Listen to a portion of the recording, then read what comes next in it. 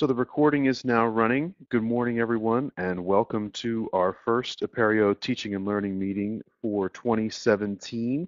Today is Wednesday, January the 4th. My name is Matt Burgess. I'm from the University of Virginia, and along with Tricia Gordon and Neil Caden, our other facilitators for these calls, we just want to welcome everyone back from the holiday break. We hope you had a great break, and we hope that you are coming back refreshed and ready to dive into a new year of exciting stuff, but most importantly, exciting teaching and learning calls. So we have a great presentation today from Stephanie Brantley and Laura Fogle from Duke University on easy tips for increasing student engagement. Before we dive into their presentation, I know Neil is on the call, and I know some other folks are also on the call, and they may have some project updates for us. So Neil and anyone else, if you guys have project updates, feel free to dive in right now. Hi, this is Neil. Yeah, thanks, Matthew. Yeah, I'll mention a couple things. We're working on Sakai 11.3 release right now and could use QA testing. So anyone who's interested in that, please let me know. There's also our Slack channel and our QA email list for how to participate in 11.3 QA testing. Part of that, I guess the big part of that is that we are, for 11.3, we are adding in the extended delivery or Samigo test and quiz engine, where you can make exceptions for particular groups or students in terms of the delivery dates and the amount of time they have to take exams. So that is in there. We're doing a lot of testing on that right now. We'll want to do some general regression testing on test and quizzes. What's not going in there, the community has decided, is for those institutions using Turnitin plagiarism detection software, that the new integration for that, the new APIs are not going into 11.3. They'll be in the next version of Sakai. That's the current plan. That's the short summary. There's a bit more detail to that. And Sakai Camp is coming up in a couple of weeks for those who are planning to attend. It should be exciting. We're going to be meeting in Orlando. So that's 2 weeks away, and registration is still open. You're still welcome to join and come in and meet us and plan with us. It's sort of an unconference environment. And right now there's 19. I think we might get up to, I think we'll be at 19 or 20 people. So a nice small conference, which means it ends up being a really, everyone gets to know each other pretty well, and a really great working sessions happen out of that. That's all that pops in my mind. That's about all I, after post-holidays. I don't know if there's any other questions on other initiatives in the Sakai community. Otherwise, that's all I have for now. Oh, and of course, there's Open Apereo, and that's is coming up, but that's a few months away, and be happy to share more information about that as well.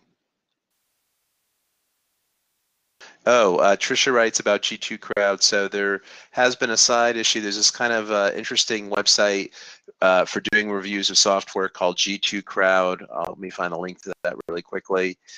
That includes learning management system software. They have reviews on there, and you're welcome to put reviews of Sakai on there as well. I'll paste that in, and there's a Sakai marketing group. We have a lot of different ways to participate in the Sakai community. One is a volunteer marketing group, and we're discussing the possibility of actually raising some money in the community to pay for some marketing help from the GT Crowd folks, where they might be able to make Sakai a bit more visible in the broader educational community. One of the challenges of being an open source project is we have zero marketing staff. I guess I'm it, but I do a lot of other things other than marketing, and I don't have marketing expertise. So open source and marketing are really challenging. So it's kind of exciting that we have a grassroots effort to consider the possibility of using the services of G2 Crowd. And there's I think the meeting is from our grassroots Sakai group is next week. Any other questions on that, or did that answer your question, Tricia? Yes, thanks, Neil. Just wondered if you wanted to mention it. Sure. Terry asks, is there foundation money to hire marketing? So that's a really good question and kind of a tricky question. The foundation, I don't believe we budgeted any money for marketing per se. That's kind of at the Apereo level. So I'm not 100% sure, but I don't know whether or how much money that the Apereo Foundation might be able to kick in to help. I'm guessing that the amount that the G2 folks would like probably would not be covered by Apereo, but that doesn't mean Apereo couldn't contribute something. I really am not sure. I think that's part of the discussion that we're going to have, with the executive director of Apereo and with community members.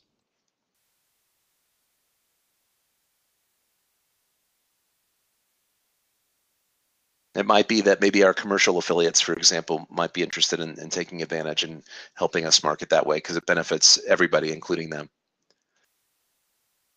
But we'll have to see. It's early.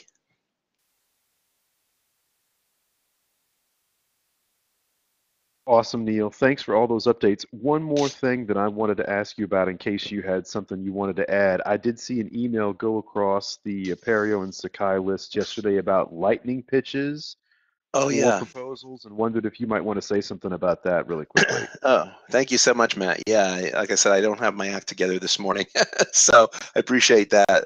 Yes, we have something called Farm, which some or all of you may be familiar with, but maybe not everybody is. Farm.apereo.org, and what it is, it's relatively new, and it's our attempt to formalize what's already happening in the Sakai community and to some extent in other Apereo communities. So Apereo is the parent organization nonprofit for Sakai that I mentioned, and there's other projects under it. In addition to Sakai, it has things like CAS and beadwork and Sugi and Xerti for creating learning content and OpenCast for capturing. So we have all these different projects under Apereo, and some of the things that's happening in some of the communities, definitely in Sakai, and I think in one or two other communities, is that we find ways to, when we want something new to be created in Sakai, to come together and figure out, is there community interest in it?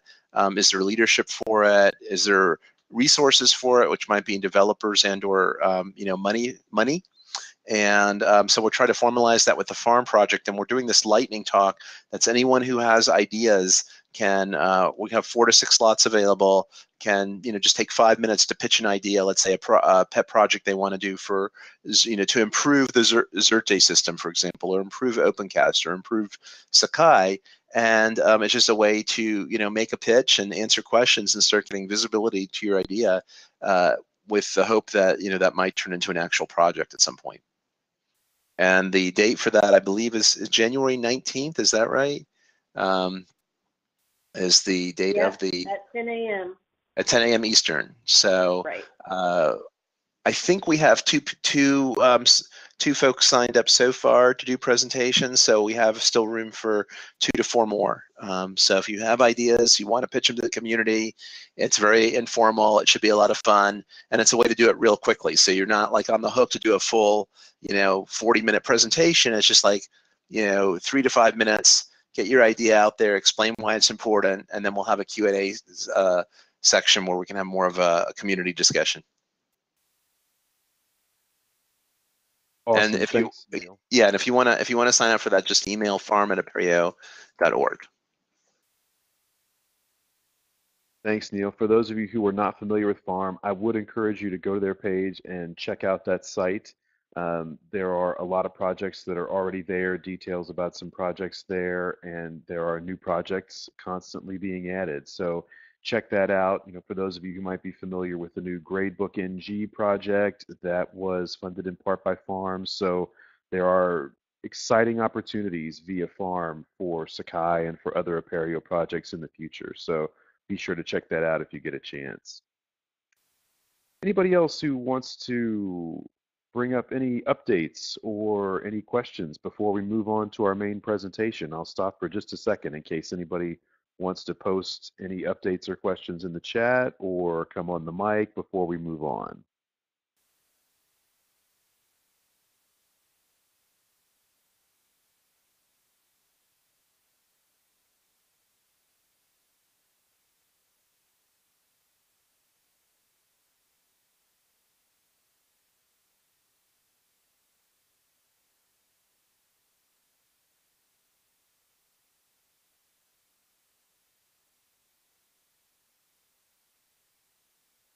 Okay, so I do see something here in the chat from Terry asking if anyone else is frustrated with the non-WYSIWYG editor on Sakai 11. And since we at UVA have not updated to Sakai 11, I can't really comment on that personally. But if anybody else is on the call and has an opinion about that that they want to share, please feel free to either do so in the chat or come on the mic.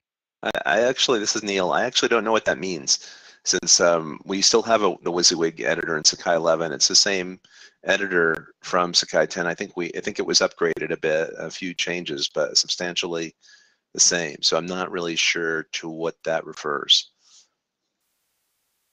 Okay, Terry, maybe you want to post a little follow-up here in the chat.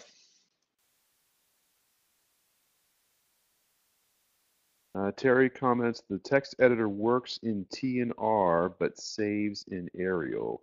Oh, that the text editor works in a different font than the font in which it saves? I see. Oh. So according to Terry, the text editor works in Times New Roman, but saves in the Arial font.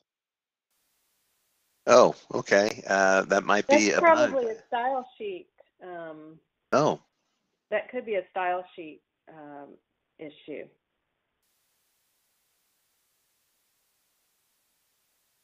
And Becky Roars comments in the chat that Longsight updated that for them. So that might be something that you could contact Longsight about, Terry. It sounds like at least one other institution might have contacted Longsight and worked with them to resolve that. Okay, and Carrie comments that she can send a ticket then. Oh, and Wilma, who does not have her mic today, wanted to add a quick reminder that we are looking for volunteers to help spend the 2016 virtual conference funds. And of course, Happy New Year to everybody. So for those of you who are not familiar with Sakai Virtual Conference, this is an all online conference that occurs in the fall that met in November of last year. We had a lot of great presentations and we raised some money from registrations that we can now spend on Sakai. And so we are looking for volunteers to help decide how to allocate that money. And Terry has noted in the chat that she will volunteer. So we have at least one volunteer to join Wilma there. Yeah, we have more than one volunteer. This is Neil again, and I'm going to use the holidays as an excuse because we have other volunteers that have contacted me, and I haven't shared those. I guess I must have slipped my mind to share those with you, Wilma. So I'll make sure to gather all those names and include Terry's and forward that on. We're welcome to have more volunteers as well, but I think we got a pretty good group to start with. Yeah, the more the merrier. So still happy to have other volunteers. It'd be super. It's nice to get a diverse group and diverse opinions. Awesome. So thanks, Neil. Thanks, Wilma. If you're interested in helping us spend that money, please feel free to reach out to one of them and pass along your name.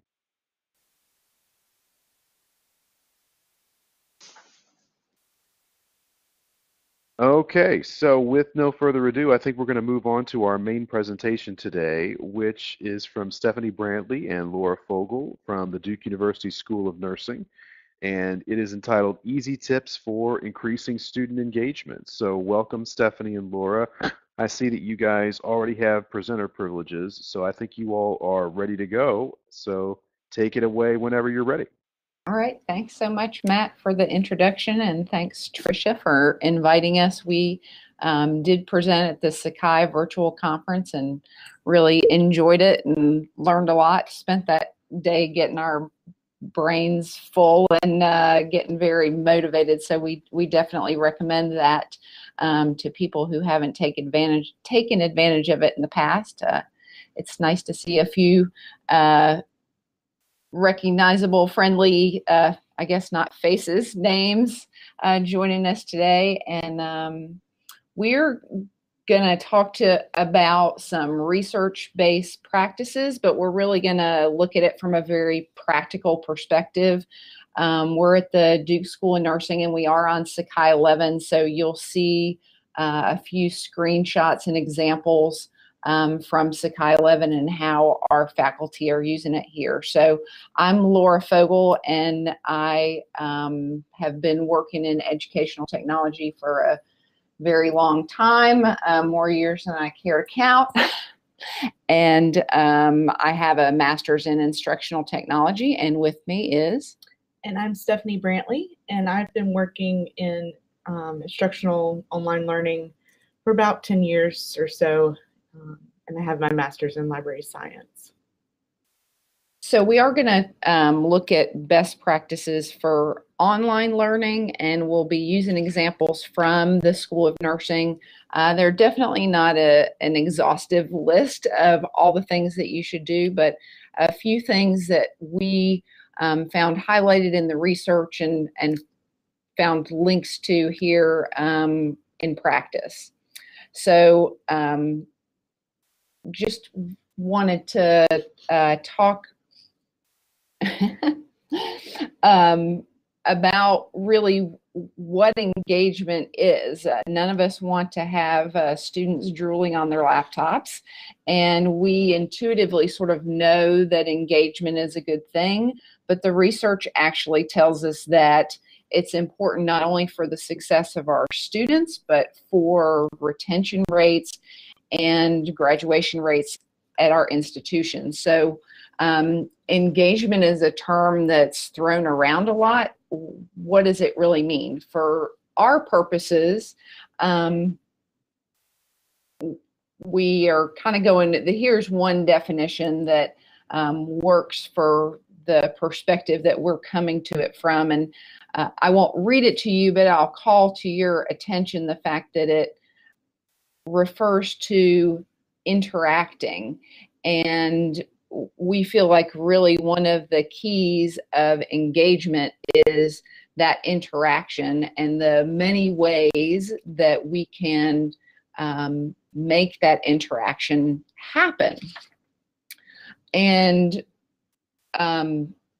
so when we're designing online courses with engagement in mind, the literature talks about a lot of things, but these are three common threads that were quoted in this Hampton and Pierce source, and we will share all our sources at the end with you.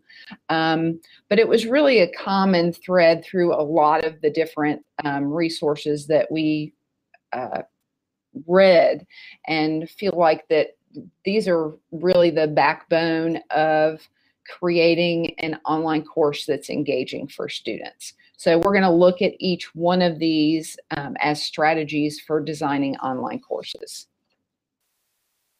So the first one that we're going to look at is community building.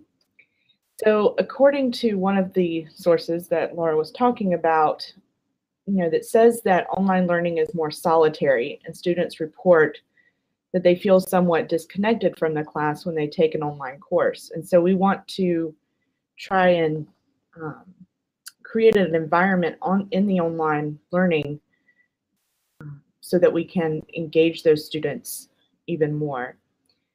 So we must design these courses to include the community building in mind.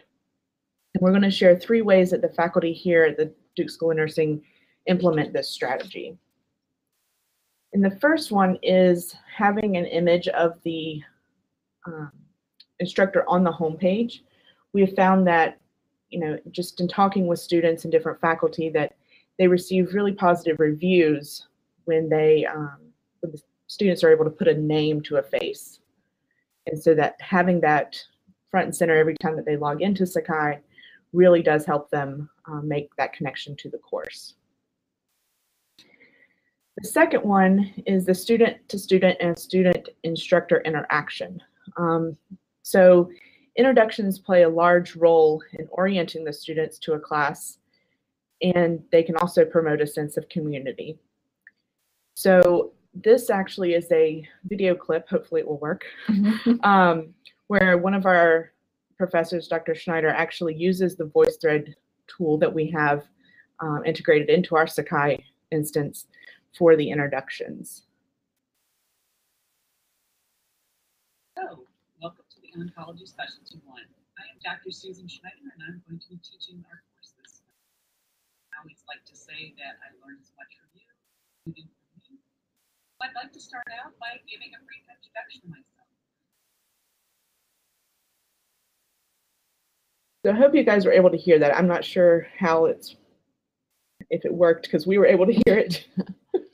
But if not, she was able to kind of just give a brief introduction. Oh, great. Thanks, Matt. Yeah, we'll try to get the microphone a little bit closer for our next video. Sorry about that. But she's basically just giving an introduction of the course that she's teaching, how long she's been, in the field, and what the purpose of the course is. And she uses this as an exemplar for the students, and they then create their own videos, which are available to everyone in the course, introducing themselves so that they have that connection. And the more basic version of that is we have some faculty who always, very first discussion board question or blog post is supposed to be introducing yourselves. The tool in Sakai that she used is called VoiceThread, and it's an LTI that the Duke Center for Institutional Technology or Instructional Technology has integrated into our Sakai instance. So that's what she was able to use. But there's a number of different video integrations that are possible out there. So a third way to build community is to design activities that include frequent interactions between students. Literature tells us that group work is dreaded by students and faculty alike, but it is essential to learning both content and workplace skills. So one important component is to actually make this group work meaningful. Sometimes group work just tends to be, oh, well, we'll just do this as a group. And there's not a key component of it that's really aimed at doing, making that interaction kind of the heart of the assignment. So in this instance, we were kind of referring to a class, not really sure which class this one is, the picture of, but this particular course, the students are assigned to a group of 5 or 6, and they stay in that group throughout the whole semester, and they complete projects, and a little bit later we'll show you an example of how one of those groups did and able to see their interactions in kind of reference to another part of our presentation. And maybe hopefully hear them too. And maybe hopefully hear them too as well.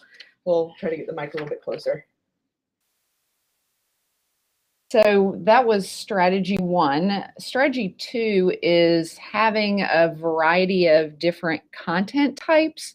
The research tells us that students report being more engaged when there are different kinds of content that is being presented to them, and that the research also shows that if we vary the way that we deliver content to students, that it not only helps them be more engaged, but it improves their retention over time, which is always a plus. So the first delivery mechanism that we usually think of in terms of delivering content to students is the faculty lecture. And we find that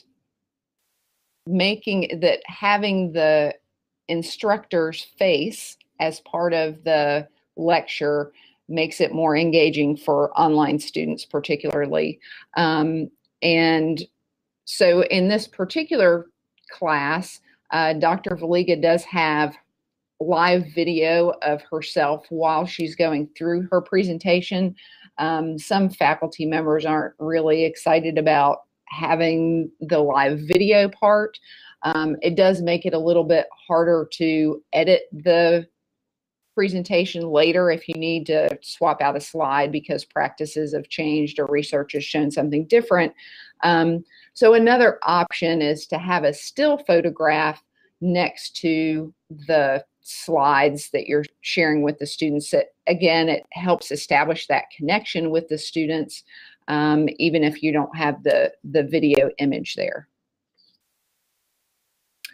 So to expand beyond the traditional instructor of the course presenting to students, many of our faculty members have guest lecturers present segments to their students.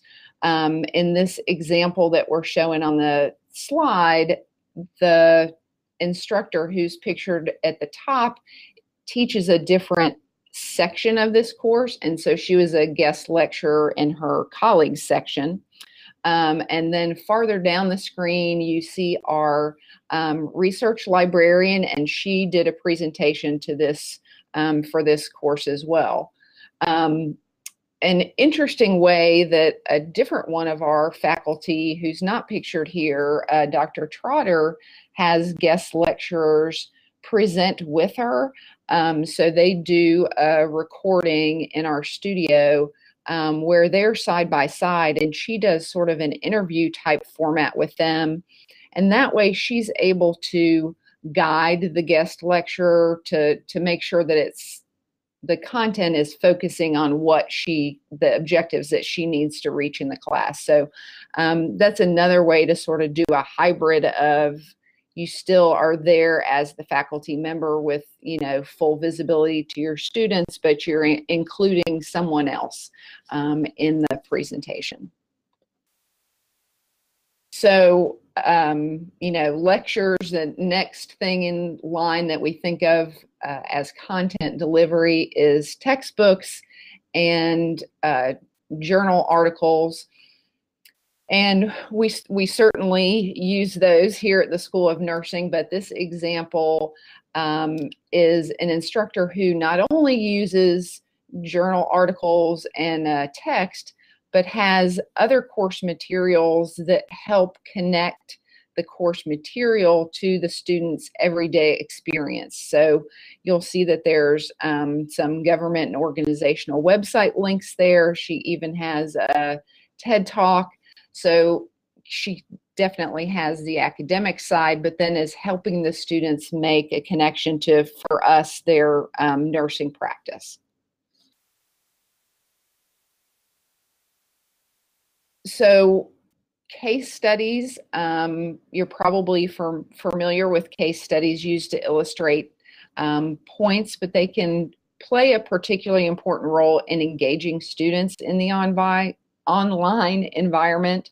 According to Saha, one of the researchers that we read, using case studies in online courses, again, helps students make that connection between their coursework and their practical applications in their real life environments. And Saha went on to say that case studies that are implemented as part of group work additionally enhance student engagement. So in this example, the students are assigned case studies as a group. They create a presentation together and present it to the rest of the class, and then get feedback. So that's where you see the group one case study, for example, the group works there, and then the class comments on what they collaborated together to present. So this reinforces that student-to-student interaction and the application of their learning. So the last example in strategy 2 is the hands-on learning, which can be really challenging in the online environment, but is really necessary, particularly for us in the medical field. But when you're not in the same room as your students, you have to think out of the box to be able to achieve it.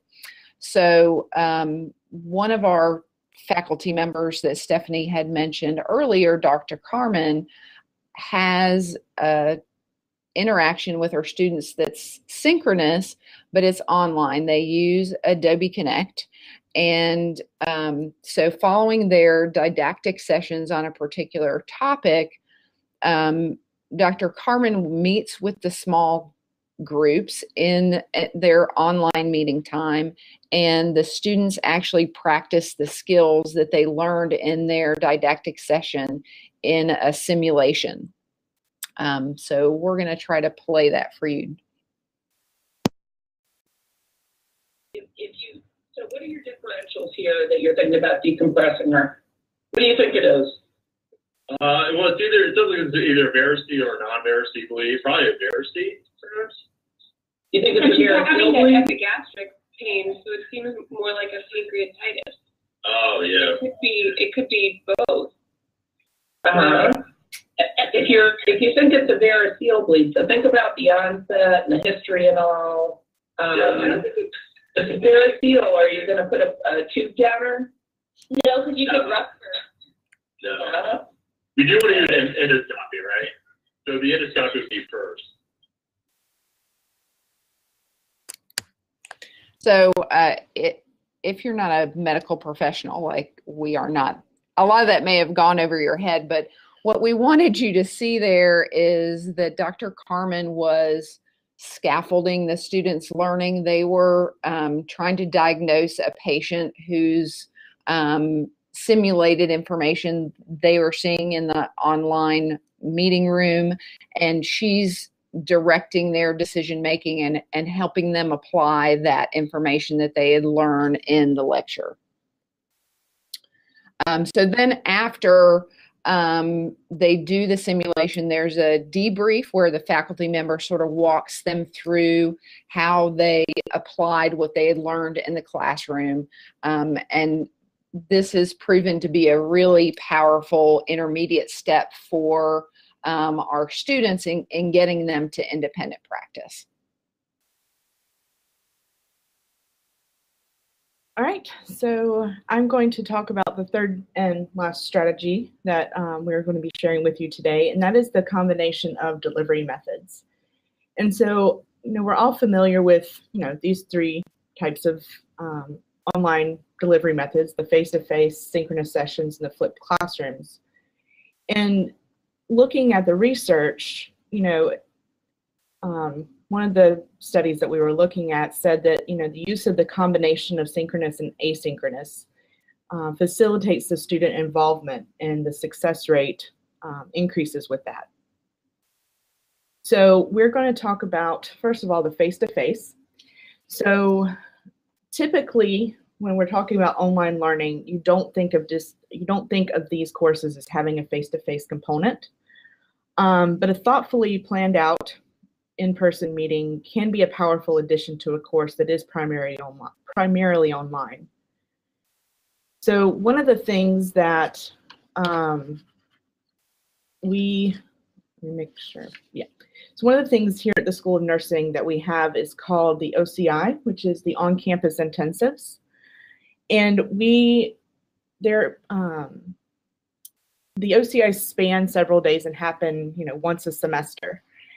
The students are informed prior to the start of the program of the expectation that they attend all the OCIs.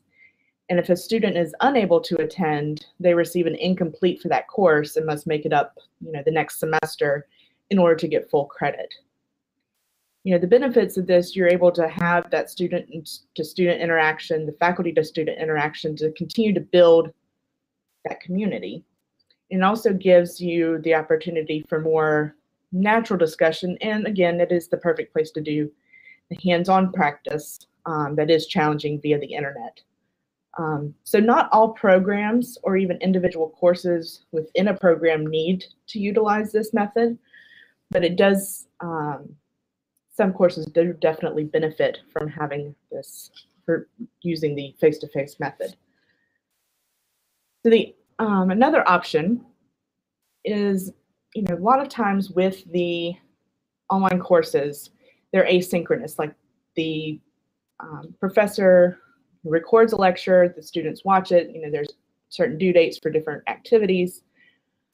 But a lot of the times here at the School of Nursing, they do offer synchronous sessions. And so this is actually a picture of Laura and I as we were testing out one of the ways that one of our faculty members does her synchronous sessions, she offers kind of an online meeting time. And she's available in that spot, for a set amount of time each week or during the semester. And so they are encouraged to join if they have any questions or concerns, and just an ability to interact with her, more closely. And so since the most online students have the expectation, or may have the expectation, that the course is asynchronous, it is important, if you are going to require or offer synchronous sessions, to have many options. This is actually an image of a trial Google form that we sent out to one of the classes. It actually did up being a lot larger, because there were 150 students in this course and only one faculty member who was teaching it. And so she actually offered 15 synchronous sessions per week to accommodate the students' schedules. And they were an hour long each. And so during the first week, they're asked to complete this online Google form with their top 4 preferences, and they're assigned a set time each week that they're expected to attend. And I see in the comments, yeah, it's very, she actually uses kind of a different method of teaching. And so this is actually a really, she just really thinks that this is part of the way that she's offering the course. It's a very interesting concept. I don't think I could do it if I was teaching 150 students. So one of these ways that she does use also is to use the flipped classroom method. So when she does have those 150 students that she meets with each week, she does implement the flipped classroom idea, in that the lecture is posted in Sakai, and then the students are expected to come to the synchronous sessions having already listened to the lecture and prepared for a discussion. And so this is actually a picture of an Adobe Connect session that she is having with some of her students. She displays the slides from the lecture, and then she's able to annotate them to clarify or expand on a point or key concepts that arise during the discussion. So those are our 3 strategies for increasing engagement, and how they link to the research and how they're being implemented here at the Duke School of Nursing. For us, really, instructional objectives are primary, and we always want to design to maximize student learning. We want to take full advantage of the benefits of online learning, anywhere, anytime, but be cognizant of the limitations, that students might feel somewhat disconnected, and that it's challenging to deliver that hands-on component. But we definitely advocate for using research-based strategies and designing thoughtfully for student engagement. Any questions that we can answer?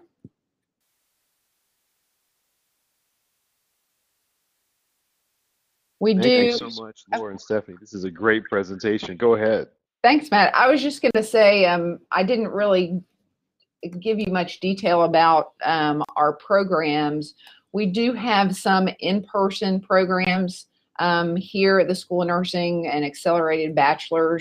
Our biggest program is the master's program, and it is 100% online or distance-based.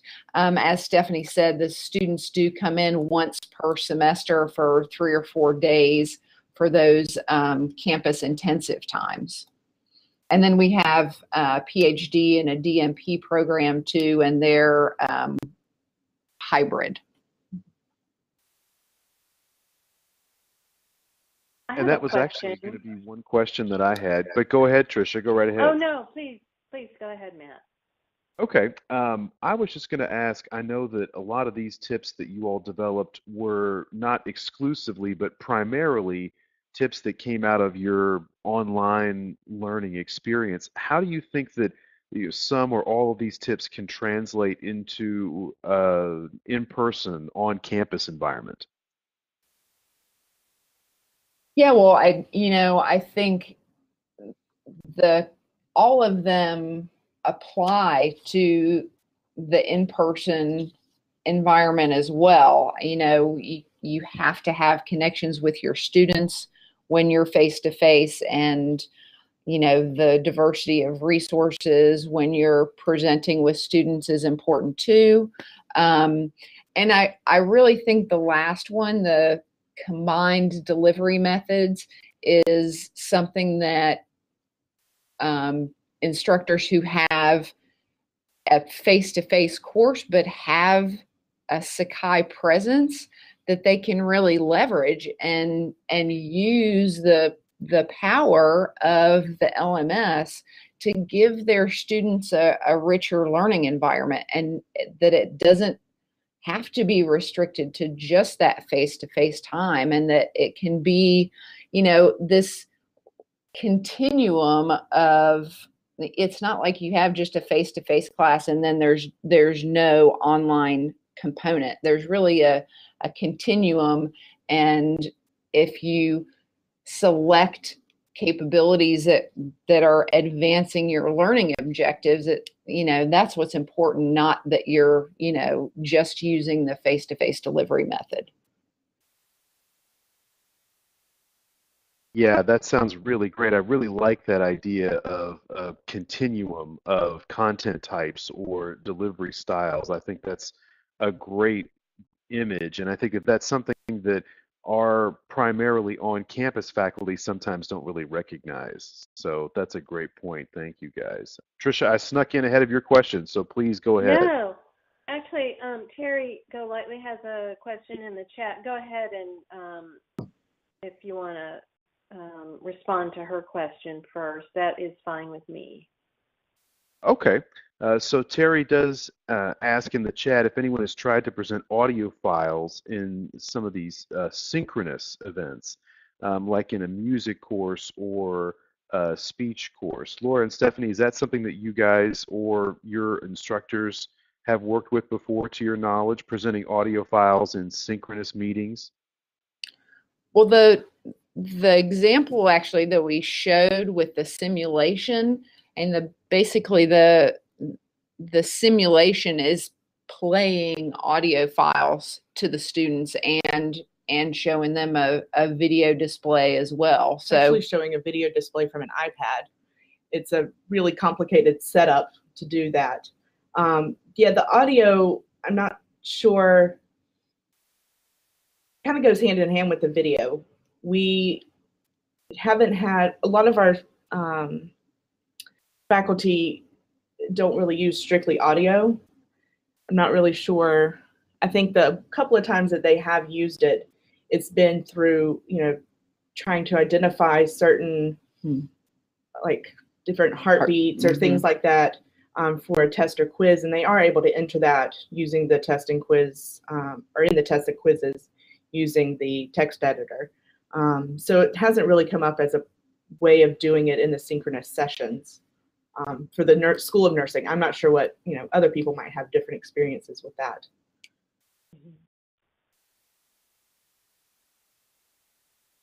So my question, this is Trisha. I was curious to know how, I think there are quite a few of us who support faculty who are teaching courses and aren't teaching courses ourselves, or at least that's true in my case.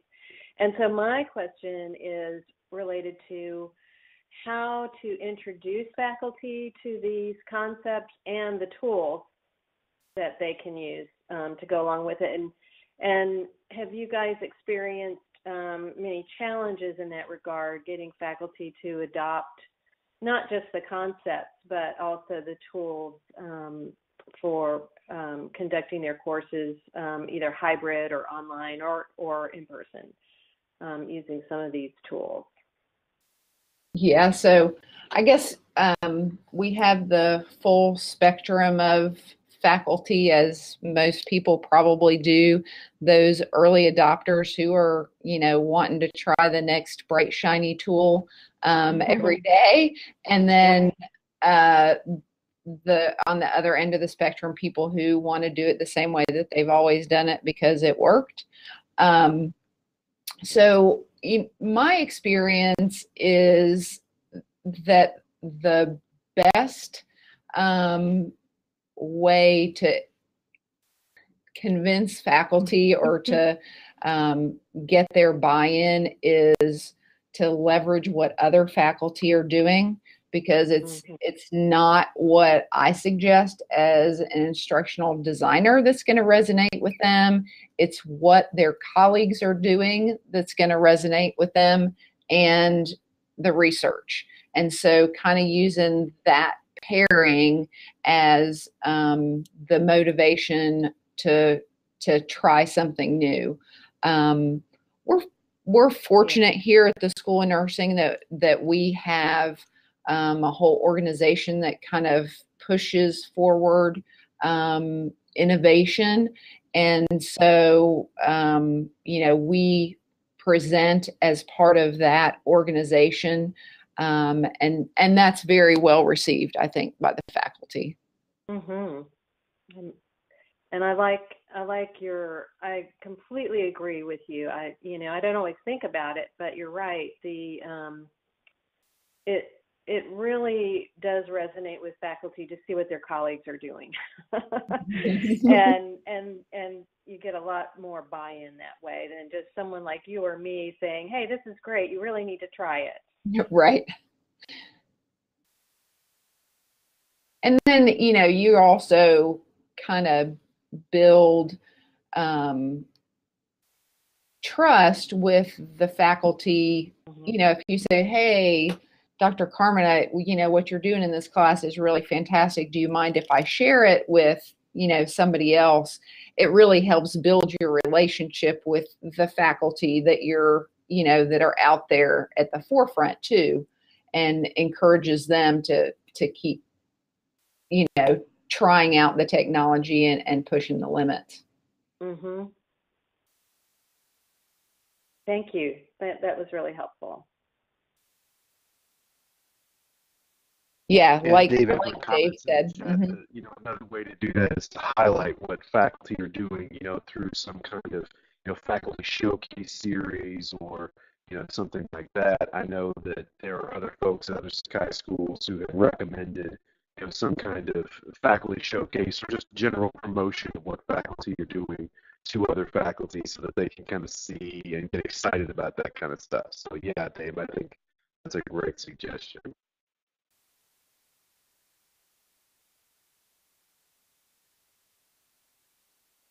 Any other questions for Laura and Stephanie? Please feel free to come on the mic or throw them up in the chat.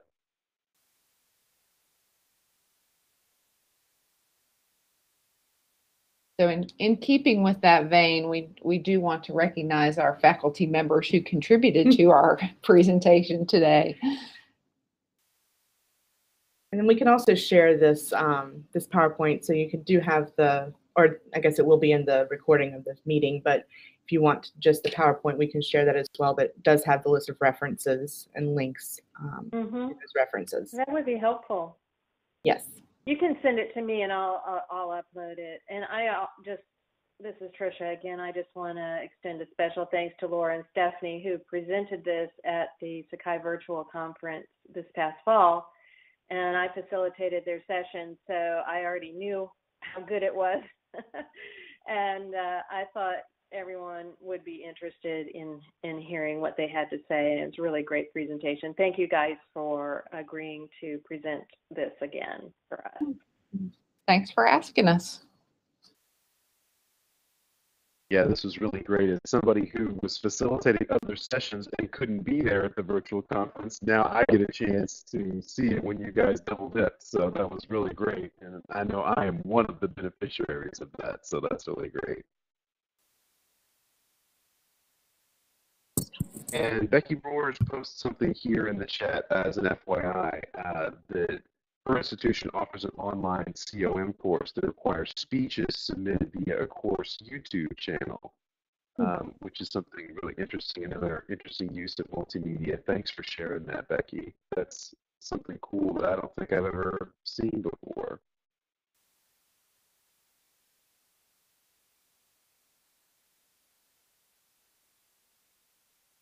So thanks again, Laura and Stephanie, for a great presentation. This has been just really, really great, and it's given me a lot of new ideas for supporting online faculty and also on-campus faculty. So I know that this is going to be really, really beneficial to all of us. And don't forget, for those of you who are back with us or who are joining with us for the first time today, that we will be back in 2 weeks, 2 weeks from today on Wednesday, January the 18th, 9 a.m. Eastern Time, where we'll have a presentation from Sally Bryant and Grace Ye from Pepperdine University, who will be presenting another recap presentation from Sakai Virtual Conference entitled Better Together, Sakai and SIPICS. This is actually a presentation that I facilitated at Virtual Conference. It's a really, really interesting presentation. For those of you who are not familiar with SIPICS, it is a service that can allow you to integrate a lot of resources from your institution's library system directly into your Sakai sites. It's a really, really cool service and offers a lot of potential functionality for faculty to incorporate resources very easily from their library system into their sites. So I really encourage everybody to come and check that out. Hopefully it'll be as good as the presentation that we had today. So thanks again, everybody, for joining us for our first meeting of 2017. We're off to a great start, and we will see you all 2 weeks from today. I'm going to go ahead and stop the recording. Thanks again.